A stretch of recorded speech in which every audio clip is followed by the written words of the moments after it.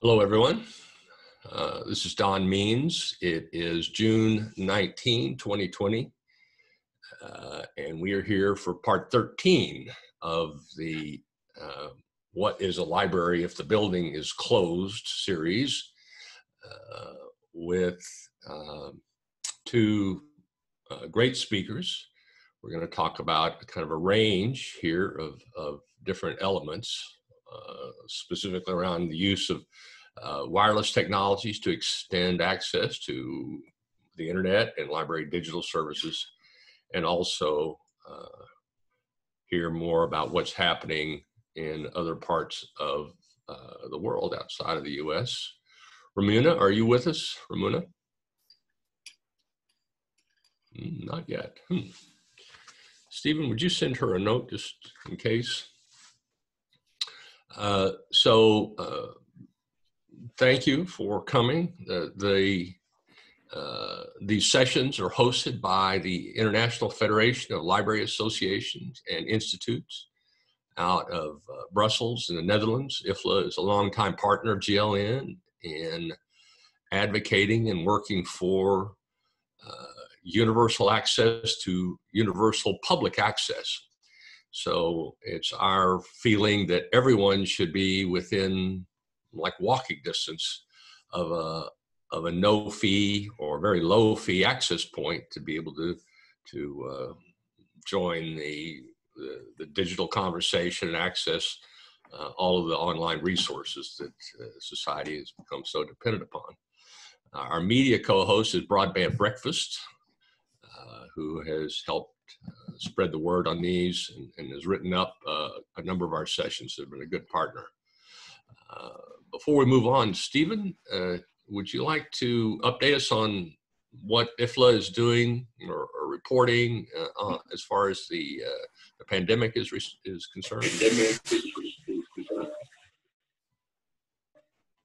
Stephen? Thank you, Don. Yes. So IFLA in its role as we're working very much at the international level in order to try and really become a place where you can go to find out what's going on in other countries. And so we have been maintaining our own COVID-19 page, which is available from our homepage. And this in particular recently has become very full of examples of all of the plans and all of the reflections that libraries have been carrying out in looking to open safely. So you'll find now, I think we have examples from around 34 countries up there. I encourage you to take a look, especially given that libraries around the world are facing very similar challenges in many ways. There's a lot that we can actually learn from looking at what each other are doing. I think one of the next subjects we're going to be looking at is very much how can we manage the same level of engagement between libraries and their communities, and this is clearly a theme that came up in last week's discussion. If it isn't possible to use the space in the same way as quite as freely as libraries would be able to do normally, how can libraries still be at the heart of this sense of community, the sense of togetherness? So this is hopefully something that we're going to be able to look into in the coming weeks and maybe share in a future round of one of these webinars. So thank you, Don. Excellent, Stephen. Yes, I'm glad you reminded us on last week. We had Eric Kleinenberg on, the author of Palaces for the People, kind of the current seminal book on libraries and especially in terms of their role in social infrastructure. And so much of what Eric has written about relates to libraries as a place. And it seemed like over the last 10 years or so, one of the top level conversations about libraries are spaces, multifunction spaces, creating more different kinds of specialized areas for certain kinds of activities, meeting rooms, maker spaces, programming, all kinds of things.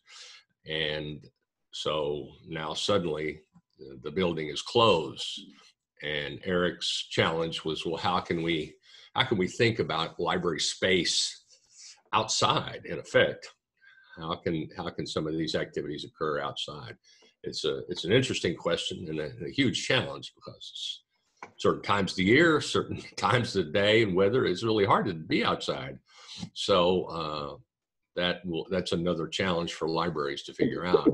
What they're left with, if the building is closed, principally is their digital services, which have been expanding rapidly over the past, now I guess we're in our fourth month of this event, and we've seen, and the reports have been coming in, that demand for digital services increased 50%, 100%.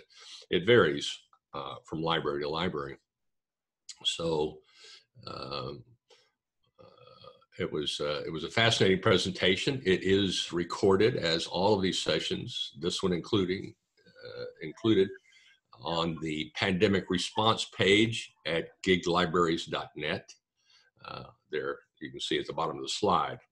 So if you miss it today, you can go back. If you caught it today but would like to hear it again, it's there for you.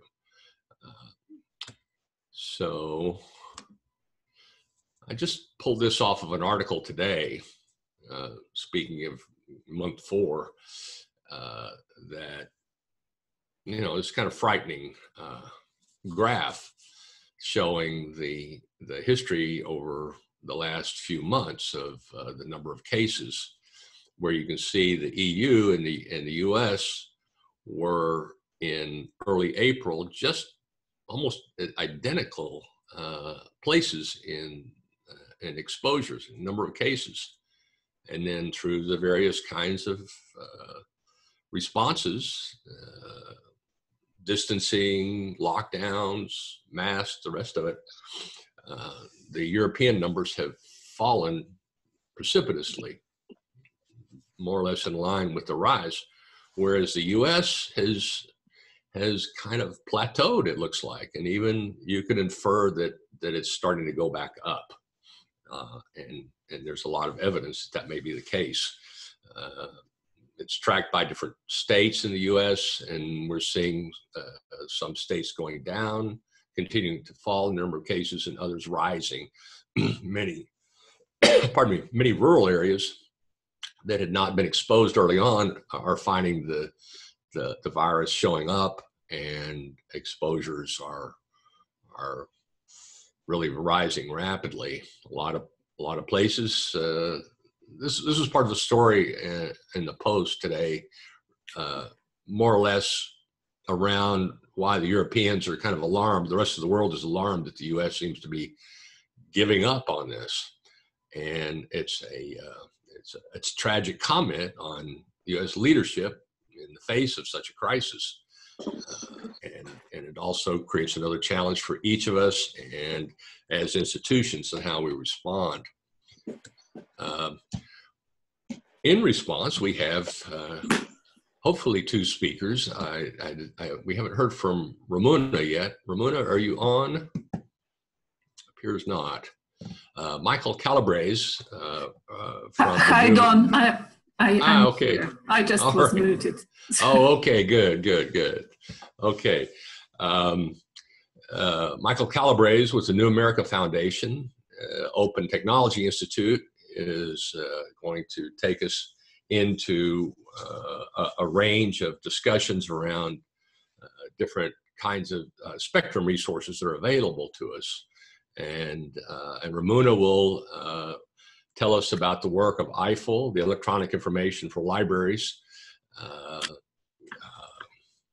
group, consortium, I'm not sure about that, Ramune, on the activities that they're involved in, some 50 countries supporting libraries around the world, Africa, Asia, South America, and we'll get to that here in a minute. Here's the kind of running title of the series. We've explored different aspects of this question in terms of internet access, things that libraries have been doing, providing internet access in the U.S. 1 in 3 adults accesses the internet at a library or did. Digital services I just talked about. It's a key today it's more important than ever. Physical materials remain important service of libraries. It's traditional, but it's starting to happen again as curbside pickup and delivery of materials is starting to happen. And then this element of this more subjective element of social infrastructure and the role that libraries play in their communities. The binding concept here we're putting forth is that assuring access to public information is an essential service. Admittedly, it's below food and water, but it is, society can't really function without access. A modern society can't function without access to what most of us take for granted. We're just using today like it's ordinary. I mean, we're talking about kind of Zoom fatigue, where a lot of people have never heard of Zoom. Assuring this access is what libraries do, and they do it best. Nobody else has this kind of mission. Our group, the Gigabit Libraries Network, an open collaboration of innovative libraries working with technology and a range of objectives. And so today we're going to kick off a new thread, a new running part of a conversation to develop these ideas as we go along. And Michael is going to kick us off on that shortly. And this is the concept here of taking advantage of these assets, many of which are open and free, like Wi-Fi. You don't have to pay anybody to use Wi-Fi. It's just public spectrum that we share and use. And it is by far the most popular wireless technology around the world. Billions of devices have Wi-Fi embedded in it. We will get into these other, well, it's kind of the alphabet soup of telecom acronyms, but these are all wireless standards that are relevant today, and we'll find out how shortly. I just wanted to touch on this point about the urgency of the moment. Of course, we're in a crisis, and we're trying to figure this out, what it means long-term to operate and function and lead lives within the context of what the virus is permitting us. It's stunning how quickly civilization as a whole has reshaped itself in response to what the virus is permitting. And we've never seen a transformation so massive and so sudden. It's stunning. And yet humans are extraordinarily adaptable, and we 2 days later, it's just kind of normal. But what is not normal and maybe the biggest challenge, social challenge, is school. How do we have school if their buildings are closed and school is happening online, either full-time or intermittently or part-time? And so this has been a challenge in the U.S. for a long time. How do we connect everyone, particularly students who can't participate in school because they don't have connections? And if a number of students lack those connections, then effectively school isn't happening. And if school isn't happening, parents are at home. They're not out where they might need to be to make a living. So it just is kind of bringing society to a near standstill, and it's cheating the kids out of the very critical learning environment that they need to develop. And then we as a society suffer from that. But we have the technology, and we certainly have the need. So we're really advocating that libraries take yet another step in how they provide their services and how they step up to community needs. This is an image I showed last week. This was a fire. This is an island in the middle of the San Francisco Bay, Angel Island, and a fire was started. This is like over 10 years ago, a camper. And so the island was ablaze. And that very day, this sailing ship, this super yacht, which is like 200 feet tall and over 200 feet long, was just happened to be in the bay. This incredibly sophisticated piece of machinery and technology can be run by a single person. One person can sail this boat. They can actually do it from their living room by remote. And yet we're not really dealing with the urgencies of. We thought this was a metaphor for the planet kind of heating up and burning. And where I am today, and where Michael is in California, we're into fire season already here in June. It's usually not until the fall. It wasn't until the fall, but it's here today. And our utility is warning us here in the county where I live that outages are to be expected as they reduce the load on the grid to reduce the fire danger. So we're all trying to scrambling for our own backup plans, just in response to an intentional cutoff. Well, enough background. Let's move to our speakers, and we're going to ask Ramune to go first here and talk about the work of IFL and what's happening with the libraries that you've been supporting around the world. And take it away, Ramune. Thanks for coming. Let me. Thank you very much. Screen share here. Yeah. Okay. You're on. Yes, just a minute.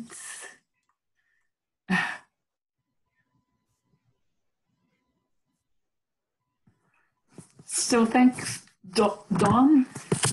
Good afternoon and good morning to everyone. Don has asked me to contribute to the dialogue on global connectivity or ICT crisis, but I thought that maybe we shall call it access to knowledge crisis on global scale, because with the closure of libraries in many countries, as well as schools, infrastructure, the knowledge divide, I think, became a shared experience for communities in wealthy countries, as well as developing and transition economy countries. And the later, as we call IFL's geography. So who we are. IFL stands for, not for Eiffel in Paris, but it's electronic information for libraries, pronounced in very Lithuanian way, because some part of our team works from Lithuania and are Lithuanians. So it stands, as I said, electronic information for libraries, and we are an international non-for-profit organization, not a consortia, as Don said, but he was also right that we work with a network of library consortia in more now 35 countries in Asia, Europe, and Africa, and even more countries we reach through special projects that engage in individual library partners. So our focus is to enable access to knowledge, and that's why I emphasize that it's really not ICT crisis, it's a crisis of access to knowledge for education, learning, research, and sustainable development. You can find more about IFL on our network, on our website, ifl.net. But I also give you some overview of what our focus areas and programs. So IFL works through 4 core programs on special areas that, to our mind,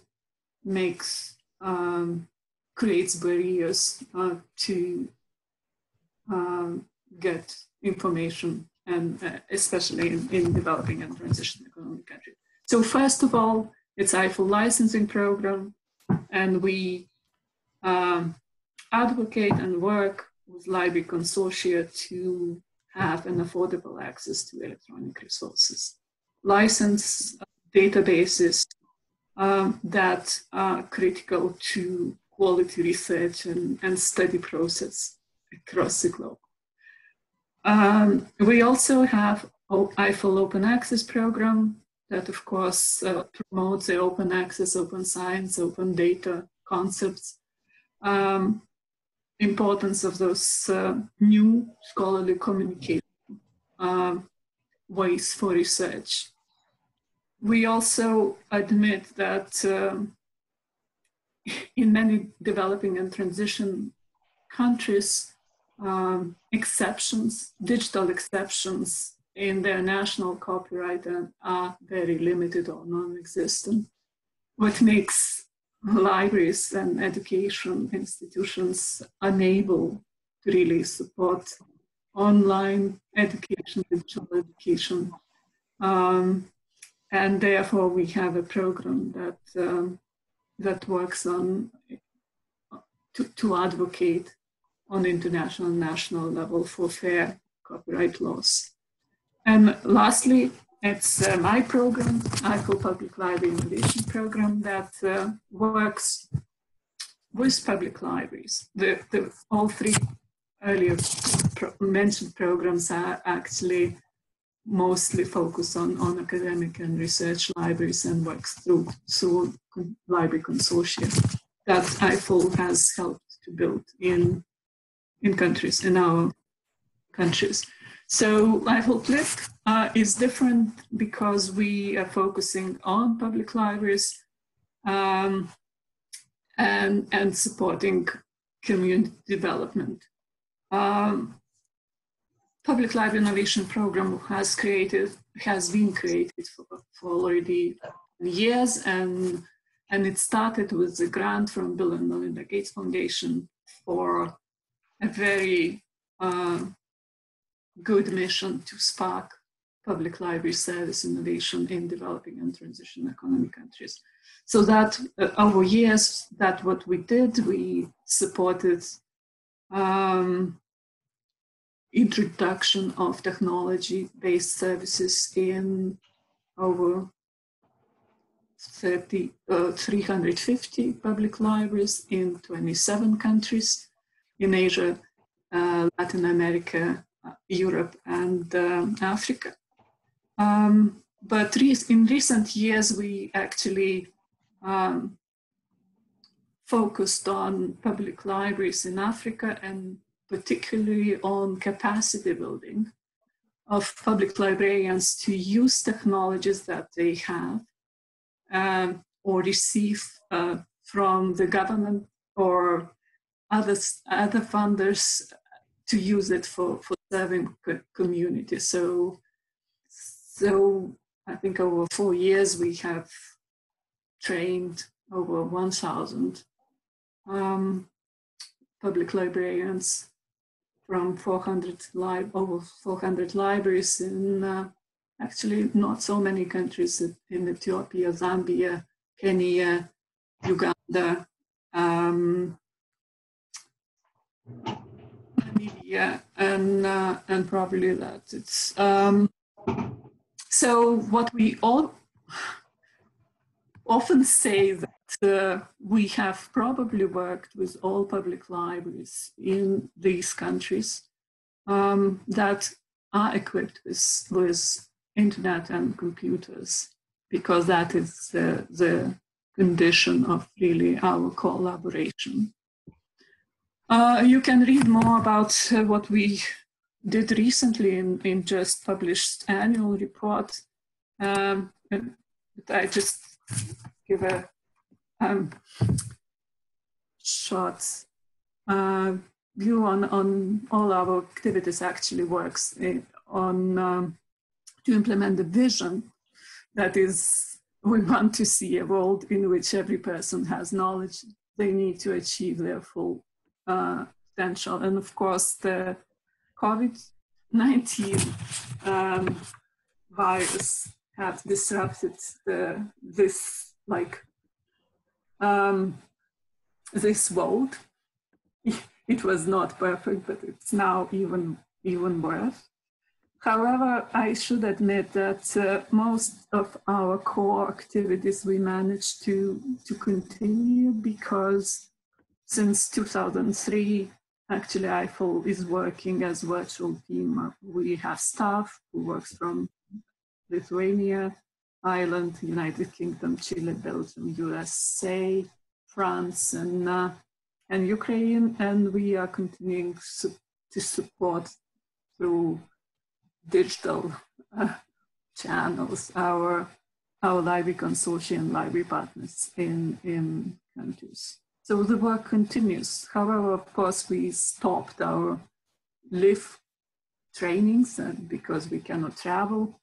But in addition to this, we did some additional activities to help libraries, universities, researchers, and also and students in this difficult time. I won't speak much about this area because my lab is public libraries, of course, but I just mentioned that of course the COVID-19 and the closure of campuses in developing and transition economy countries put off the continued education many students and researchers, because they do not have infrastructure for remote access to even subscribed resources. And in some cases, of course, they cannot afford the connectivity cost because they need to use their own devices and their own connectivity. As I said, I'm sorry. I won't speak much about university libraries, but you can follow the link, and I will put it on the notes. With public libraries, of course, we have reached to public libraries through our ancient technology mailing list that consists of actually hundreds librarians who were our grantees, who won IFL Public Library Innovation Program, also young librarians who participated in our initiative for young public library innovators in Africa, and so on. And we asked them what really has happened and how you are doing, as well as shared all useful resources with them, what we happened. I selected just few examples to give you a glimpse of what libraries has done, and also that would help me to share my observation, what might have had a difference in response. So, of course, Lithuania is where I am based, and it's still transitioning economy country, but and I know about it very well, but I think it's also stood up a little with the response, and I will just give you explanation why. So in a 2 weeks, actually, but after the quarantine was called and libraries were closed, 58 central public libraries in Lithuania who had makerspaces repurposed their makerspaces and 3D printers, and were printing thousands of face shields. So they were acting not as just individual library, but as a network. Though all those libraries are run by municipalities. Of course, there were also individual sparks of innovative solutions, like, suddenly consultations on ICT use for seniors went on phone in Utena Public Library in the north of Lithuania. They also spread the information about the right way of preventing the COVID and so on. Vilnius City Library, which is capital of Lithuania, has started already early April, has started reading books for seniors over the phone service. And had volunteers stepping in. The fun thing was that even reached international media is example from Kaunas City Library, which you see the handle in the picture. So they use library makerspace to print a special handle that you put on the usual door and can open without really touching the door with your how you call it, whatever. So they also moved a lot of educational activities. Libraries moved a lot of educational programs online, how to do things, how to create, for example, catapult, as you see, and so on. So we've seen a lot of individual activities, but also libraries acting as a whole. And I should add to this that all public libraries, all 1,200 public libraries in Lithuania, regardless whether they are in urban or rural place, they have access to broadband connectivity. So let's move to other examples from Europe. We are traveling to Africa, and we have also very interesting cases. For example, in South Africa, librarians, you see the guy down at the bottom of the presentation, speaking about open access resources to the students. And he's librarian who recorded a short video to provide information about where students can find resources. And they did a series of those video lessons about, fake information, about how to use, how to rent an ebook, and so on and so on. They also did some reading hours, or reading actually minutes through video recordings, which is really great. This example comes from Johannesburg Public Library, where we had a really nice young librarian who participated in our initiative for Young African Innovators Program. Then we had a example. Ramune, can you conclude in a couple of minutes? Yeah, okay.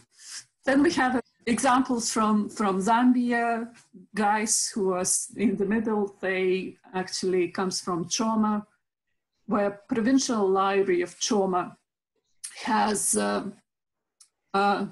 actually gathered creative crowd around it and provided facilities. And of course, when the COVID-19 pandemic hit, they are still they were not able to go into library, but library lent them the equipment, and they recorded a very, very interesting song and fun song about COVID and so on. Also in Kenya, we had the example where the public library in Voi has, because of very good lab they have, they became a county administration's COVID command and data entry service.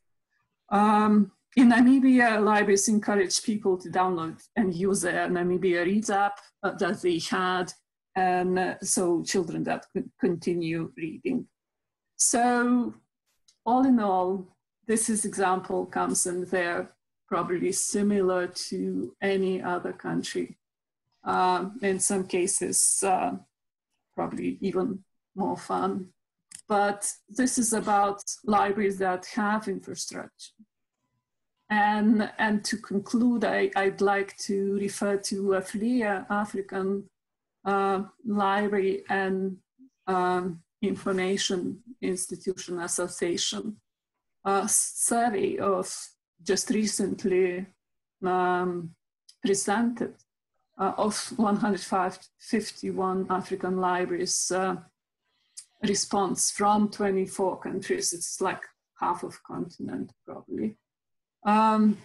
So about a little bit more than half of those libraries are academic, quarter public libraries, and then other makes other part.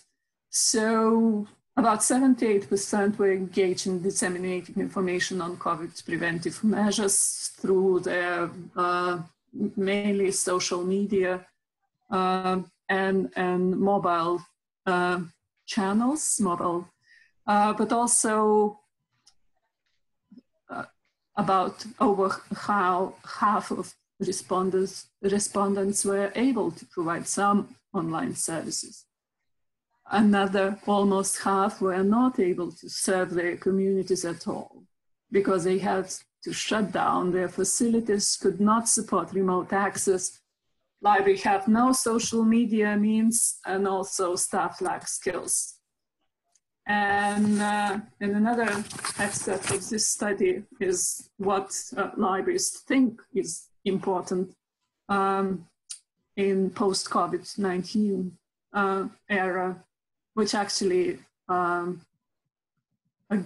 coordinates with our observations and learnings when working in less resourced countries in Africa. So it's of course increased resources and online resources and services for distance education, homeschooling and remote workers, strong advocacy, or just say stable and affordable internet and infrastructure, public access infrastructure, support openness and sharing of knowledge for better world. And I would add collaboration between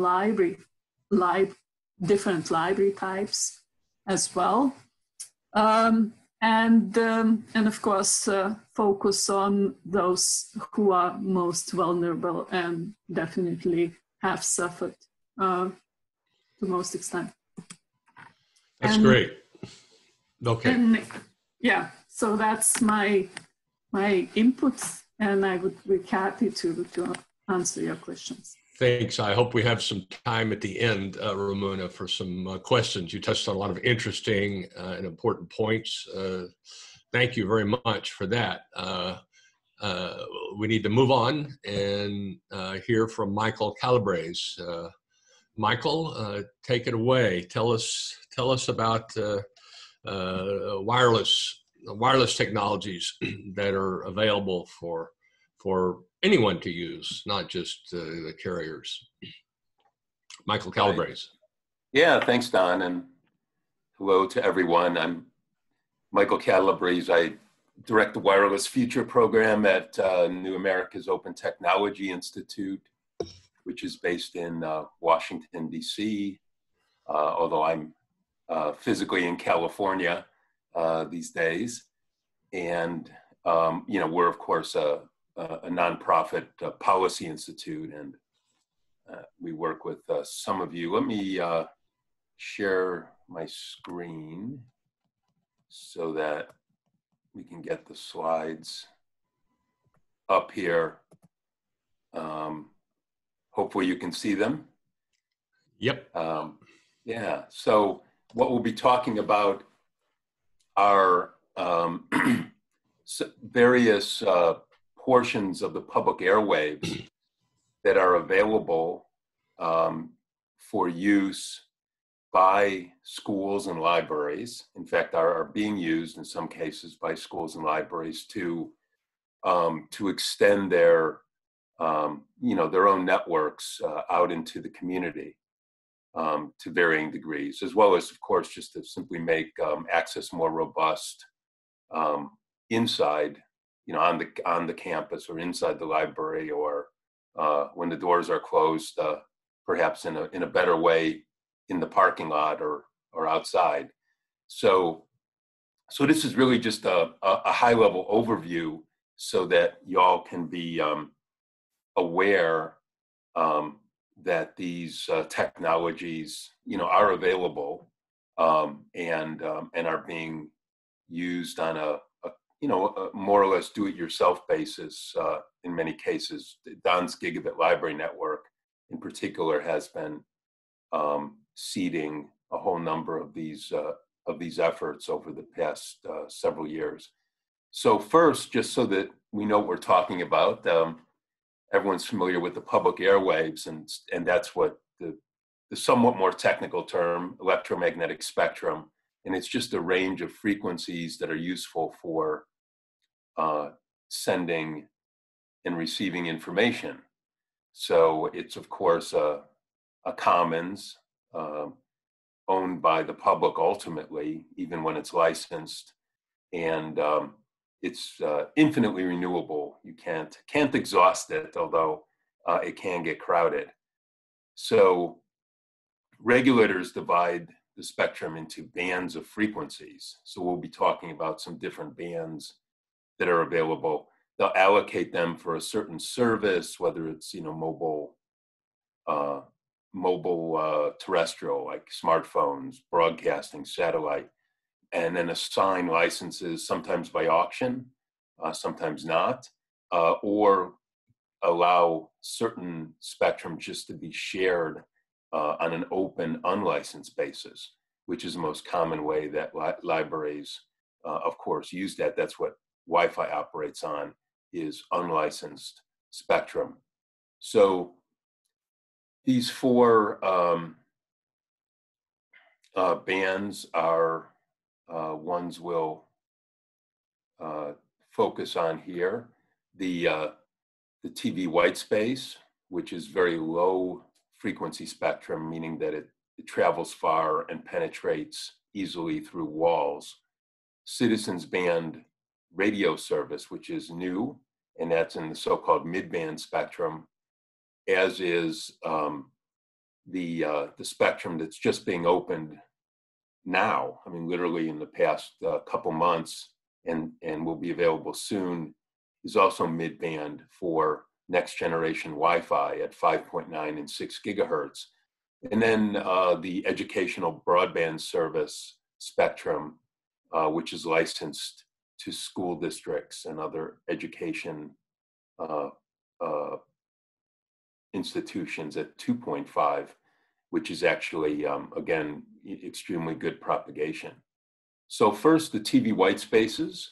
And what this is we call it white space because these are the vacant TV channels in each market. So each of the different television markets around the country only use, you only have so many stations that are operating over the air. They're only using so many of the channels. And particularly in where you don't have big cities close together, there are quite a few vacant channels, especially in small town and rural areas.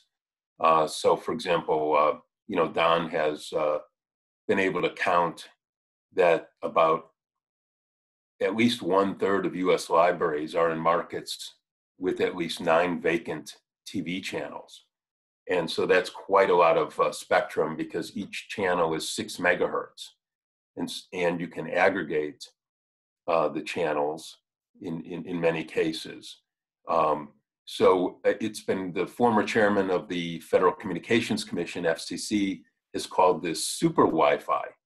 So these vacant channels are open on an unlicensed basis, which is how Wi-Fi operates, but it's super in the sense that the signals cover much larger areas.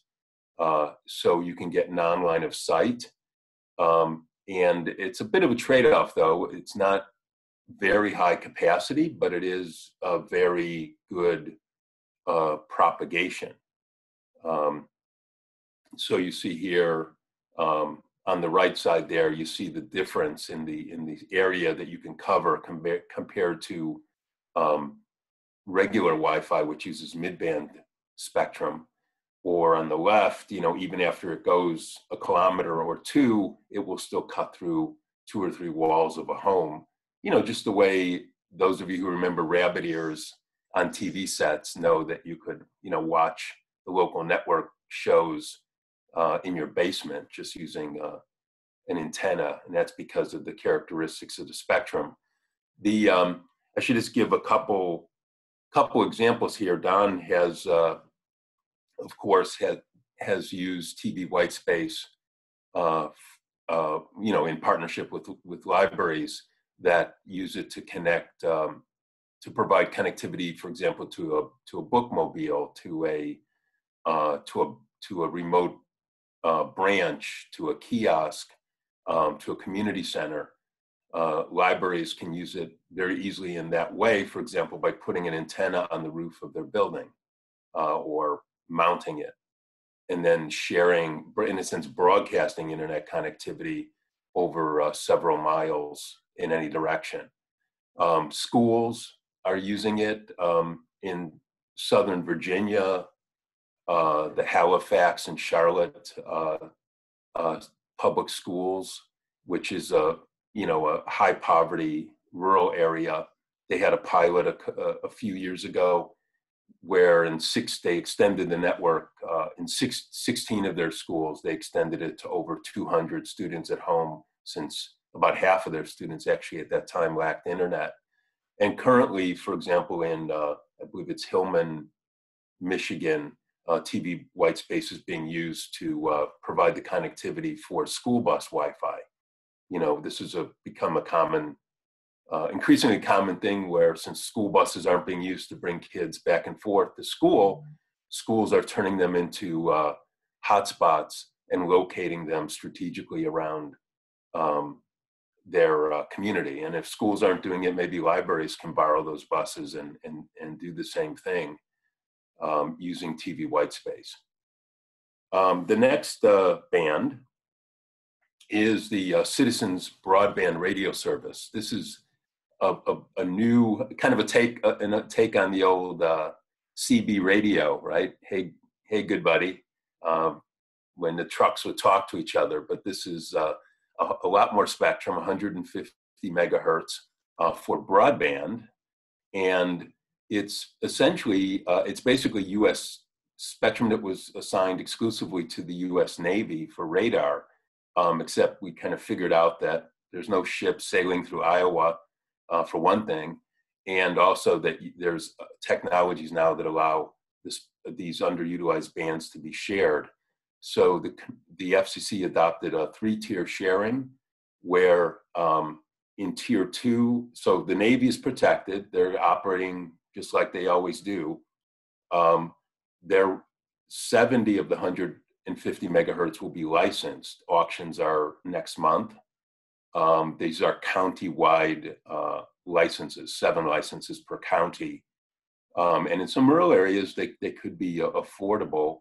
And then there's general authorized access across the entire band, meaning that effectively about 80 megahertz will be available on an essentially an unlicensed basis for anyone to use, but all of it's available where a licensee is not operating. And the reason that can happen is because because of the Navy, access to the band is controlled by a geolocation database, which is also true for TV whitespace, by the way.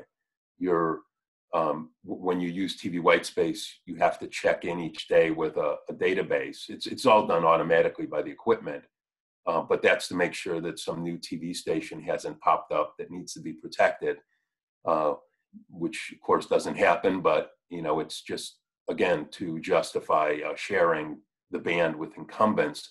And the same here. If you're in Iowa, you won't have to worry about that Navy ship sailing by, but where Don is in the San Francisco Bay Area, that could easily happen. So you need to check the database. But until those who buy these licenses, until they're actually operating in your local community, as much as 150 megahertz of this mid-band spectrum will be available. And the gear that's being out there, this is not yet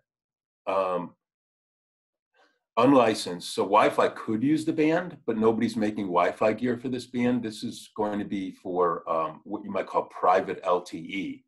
So LTE is what the cellular operators use, for example, for your smartphone.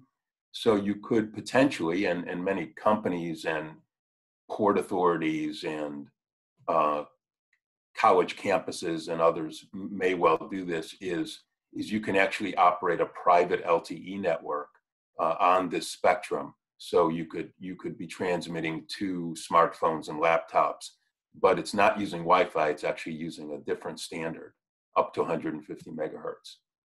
Then this is the one that's most important to be aware of, although I think the benefits will start to come naturally to you as libraries. There's no question you'll be taking advantage of this. The FCC just in April voted unanimously to hugely expand the amount of spectrum that's available for Wi-Fi. Basically, as you can see here, across the entire 6 gigahertz band. So 1,200 additional megahertz is available. So that's compared to currently all Wi-Fi operates effectively on about 300 megahertz. More is available, but it's very impeded in certain ways because it shares with military radar in the 5 gigahertz band. But we're going from about 300 megahertz to 1,500 megahertz available for next generation Wi-Fi. They're calling this Wi-Fi 6. And if you've heard of 5G, it's what the mobile carriers, for example, they're saying, even though there's really no 5G yet, they're claiming, they're beginning to deploy it. But 5G means gigabit and even multi-gigabit connectivity, very low latency, the ability to coordinate hundreds of and even thousands of devices in a congested place like a stadium or a convention center or a big event. Well, Wi-Fi 6 has all these same capabilities. So it is really 5G for all. You don't have to wait for the billions of dollars of infrastructure to be built out by mobile carriers who obviously are charging you a subscription.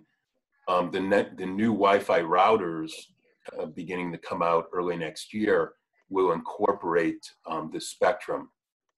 And there's three different operating classes. All 1,200 megahertz will be available indoors. So that's great news for libraries. It means that you can do multi-gigabit connectivity. So as much as if you have a fiber connection, you'll be able to use all of it now, share that among your patrons and broadcast it outside as well using standard power, which is on the right. So the low power indoor operates at about the power level that homes normally use for Wi-Fi, and it can use all 1,200 megahertz with no database control. If you want to use it outside or at full power, maximum Wi-Fi power, you have to be checking in just like those other two, just like CBRS, just like TV Whitespace, you have to check in with the database, again, which will be an automatic thing that your router will do. And the reason is because you can imagine this spectrum wasn't just all sitting there. It's all being used for high power microwave links by telcos, by public safety, utilities, as well as for certain broadcasting uses. So all of this spectrum is being shared by Wi-Fi with incumbents.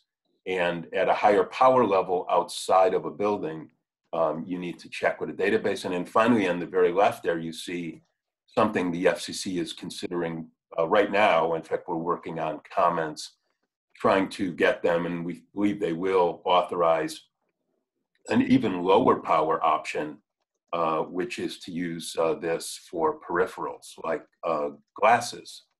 So soon, so many of us, whether in the library or walking down the street, will use these augmented reality glasses. So our smartphone will be sending extra information to us, maybe statistics, as we watch a baseball game or whatever it is. And then this additional piece is in the process, also pending at the FCC, to add an additional 160 megahertz channel to Wi-Fi. So most Wi-Fi use now is in 5 gigahertz. We'll have 6, but as I just explained, it's all a little limited either by power or by database control. This, if the FCC concludes this proceeding, again, by the end of this year, you could have the first ever 160 megahertz channel that's available without any limit. So in other words, it's full power, no database control. It's just like today's Wi-Fi, but it's you can get up to a gigabit of speed on it, a gigabit of throughput. And then finally, the educational broadband service, EBS, is at 2.5 gigahertz, which is really, really good spectrum. It's essentially what the cell phone carriers, comparable to what they're using today, particularly Sprint. And unfortunately, well, on the one hand, this spectrum is back in the 1960s, was licensed to educational nonprofits, mainly schools. And it's the only spectrum dedicated to educational use. But when the internet came along, this sort of closed circuit TV, which is what it was being used for, to broadcast CATV, closed circuit TV, to schools. So like the parochial schools would use it so that the bishop could could appear in every classroom. The internet can do all that. So now educational schools are mostly leasing it out, mostly to Sprint, but some are using it. Lindsay Unified School District, a farm worker community, very low income. They use it as part of an extraordinary community Wi-Fi network. You should really look this up. They have a great video on their website. When COVID hit, they didn't miss a beat because every one of their students, most of them very low income, were already connected to the school's network through this community Wi-Fi network. And where the density is low, they use EBS spectrum rather than Wi-Fi to connect the students to the school network. The FCC decided last year that they're not going to give out any more licenses except during a rural tribal priority window that closes August 3rd. That's the last chance for new free community licenses, but only in tribal areas. And then the commission is auctioning off the remaining, the rest of the country, anywhere where it's not already licensed by schools, is being auctioned just to anyone. Next year, I should have shown this. These are first. This is the existing EBS licenses. They're essentially like broadcasting licenses. They're little circles based on an area from where your transmitter is, and they're mostly in metro areas, urban, mid-sized cities. all the white space there is being auctioned. So this isn't as relevant to libraries, but if your school district has a license, you could use it the way Lindsay did, potentially. Thanks. I'll stop the share here. All right, Don, back to you, I think, or if there's any questions. Sorry, I'm guilty of the talking on mute. Excellent presentation overview, Michael. It really, gave us this high-level view of this range of resources that are available. We're at the hour. I think we're going to go over just a couple of minutes here and try to deal with a couple of questions. One was related to TV white space latency, and also how many people can share it. How robust is it for accommodating multiple users? Michael. I'm sorry, could you? Sure. This is a question about TV white space. What is the latency of TV white space? And if a lot of students are online, how robust is it? How many students could be supported by the technology? Oh, right. Okay. Well, I think in terms of the latency, it's just like your Wi-Fi today. So I don't think you would really notice that. So in other words, it's not, latency means delay, right? So it would not be good for real-time gaming, and even for Wi-Fi calling. It may be noticeable, but certainly you can stream video, do everything you do, on your home Wi-Fi. It just goes farther. And in terms of capacity, that. And the numbers you could reach if you're broadcasting the connectivity over an area, the numbers that could use, the number of students, for example, that could use it, or library patrons that could use it simultaneously, will depend really probably on how many channels you can bond together. So, for example, I think it would be fairly typical in a particular direction, for example, to have 2 or 3 channels, 12 or 18 megahertz, which is comparable to probably a good to a very good like a high capacity DSL connection. So again, depending on what 20 or 30 could use it, but they couldn't all be streaming high def video at the same time. Right. Yeah, it's a good point about capacity and connectivity, and so a lot of these things we'll get deeper into as we go through a series and talk about each of these separately and some use cases. Michael's touched on a number of them. We're hearing one question is your slides, which you just sent to me, and we'll try to make available somewhere for in addition to the recording here.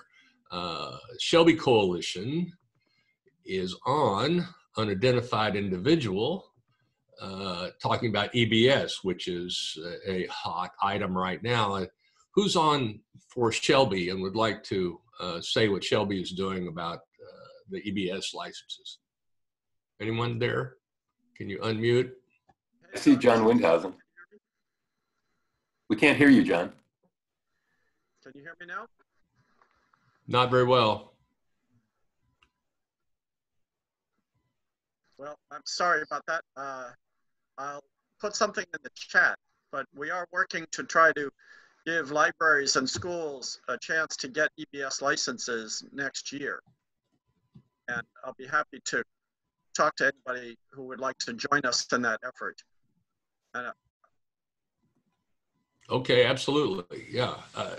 I think the point is that the auction was supposed to happen this year, but will not happen this year just because of the crowded agenda, and is now scheduled for next year. But John, I think, is making the point that there are opportunities for changes in how this is handled, and perhaps making the case more assertively that it's really an important resource, and there's not a higher priority than supporting the intended use of the spectrum, which is educational applications. So yeah, John, please post anything there. Shelby is leading on this and doing great work there. Yeah. Kinber, go ahead. I didn't want, Michael. Just to add that I didn't want to get into, political scenarios, but since the auction is delayed and there is an election in November, we could have an entirely new FCC by early next year, and they could easily revisit this. So it would be important for the commission to hear from libraries and schools that would make use of this. Good point. I know you regret being drawn into a political position here, but it actually is a point to remember. Things do change as we have seen. Kinber is on. Kinber is the Pennsylvania Research and Education Network. Hello, Jennifer. Supporting the EBS set aside, joining the effort. Yep. And just trying to catch up on the chat here. Michael indicated a 750 meter radius for TV white space. No, I don't think, Tom, that was what he said. It's 10, 15 kilometers. White space, right. Wi-Fi measured in tens of meters. TV white space in hundreds or even thousands of meters. And while it is called non-line of sight, it does have limitations. It goes through treetops, but it won't go through a forest, is what we've discovered. It'll go over a hill, but it won't go through a mountain. So, but it does fill a specific role in difficult areas. So, okay, Tom Rolfus from Nebraska is suggesting to look at the slide, review the slide. Okay, I think this is a good point to halt the recording. We are over our 60 minutes a little bit, but we do stick around, and we're happy to keep this conversation going. But Stephen, if you could stop the recording now. I want to thank everybody. And first, Stephen, before you stop the recording, I'd like everybody to unmute, if you can, unmute and give our presenters a hand, please. Thank you very much.